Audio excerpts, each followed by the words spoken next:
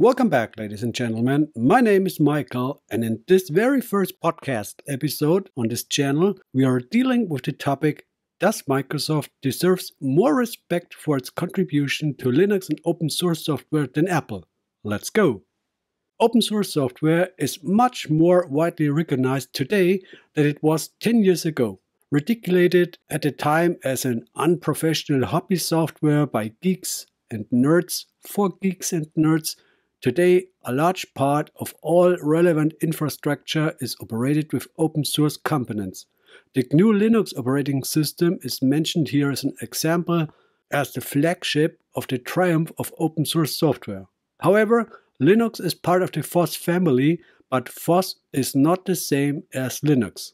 Just like every dachshund is a dog, but not every dog is a dachshund. Linux is certainly a big piece of the pie, but there are many more FOSS projects that are nor less important or relevant are.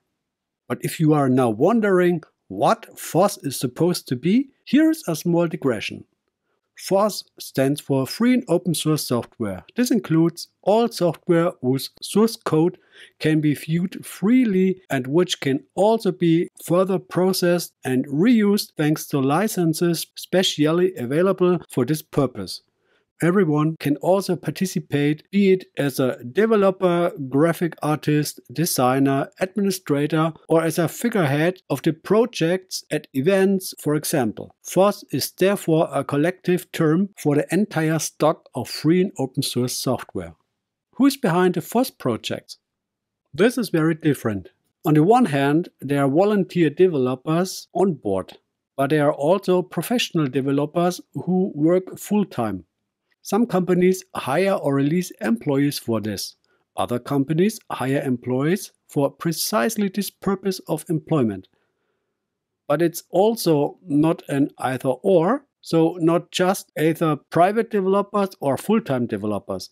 In many projects, the cooperation goes hand in hand worldwide. The development of open source software can, but does not have to, follow the sun principle. FOSS projects are partially supervised and managed by non-profit organizations. Examples include the Mozilla Foundation, which oversees Firefox, or the Signal Foundation, which develops the popular Signal messenger. However, there are also companies that support the Linux platform with non-open source software, also called proprietary software, for example. This is also a contribution to Linux because the availability of certain exclusive software also increases the attractiveness, feasibility, and practicality of the Linux platform in general. An example of this is to mention the availability of Microsoft Edge browser for Linux.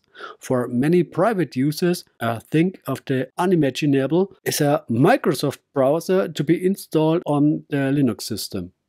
Understandable. After all, the relationship between Microsoft and the FOSS community has not always been harmonious in the past. The former CEO of Microsoft, Steve Ballmer, even described Linux as a cancerous growth. But as we know, not every candle on the cake shines equal bright. So, current Microsoft CEO Nadella takes a more sane and far-reaching view. Because today, they say, Microsoft loves Linux. And it's obvious that this is not just a kind of empty promises. The Edge browser is often an entry ticket into the Microsoft world, especially in the business and enterprise environment. Microsoft is still the undisputed industry leader here with Office 365, its collaboration solutions such as SharePoint or Microsoft Teams. Thanks to Edge for Linux, Linux users can also participate in this world, since Edge offers the appropriate tools for this. We already see that Microsoft's commitment is generally visible for FOSS and Linux, even if the practical use is not fully comprehensive. But what is actually driving Apple with regards to FOSS? After all, Apple is also a large software manufacturer, e.g. with iOS, iPadOS or macOS operating systems.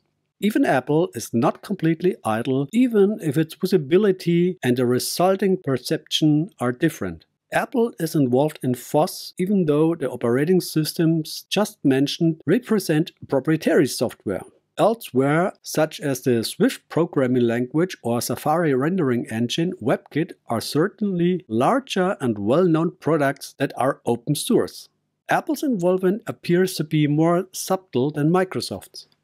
What kind of commitment does Microsoft have in FOSS environment? Microsoft loves Linux. This credo suggests that Microsoft has changed its approach to FOSS. Open source software will be viewed by Microsoft today as an important element and significant innovation driver for IT. The Microsoft Cloud Platform, Azure, is widely supported Linux and Windows equally. By acquiring GitHub, Microsoft wants to demonstrate its confidence in the development of open source software projects by adopting the platform for it.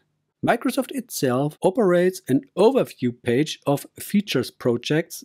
This includes Azure SDKs, Visual Studio Code, TrueScript, Windows Terminal, PowerShell, or .NET. What commitment does Apple have in FOSS environment? As already briefly mentioned, Swift and WebKit are Apple's flagship projects as they came from Apple as company. The known operating systems from Apple are also partly set up as open source software thanks to the so-called Darwin substructure. Means parts of e.g. macOS, iOS or iPadOS are also published as FOSS, but not all components are free. What is not released under the Darwin framework remains entirely under Apple's control. Apple not only maintains FOSS projects, but also supports other projects such as Kubernetes, the Apache Cassandra database, the compiler architecture LLVM Clang, Apache Spark, Netty, and Apache Solr. Who gives more to or who benefits more from FOSS? The proportion between give and take is difficult to determine without having analyzed the complete source code, including all additional components. The fact is that the proprietary operating systems, Windows and macOS, are not free of open source software.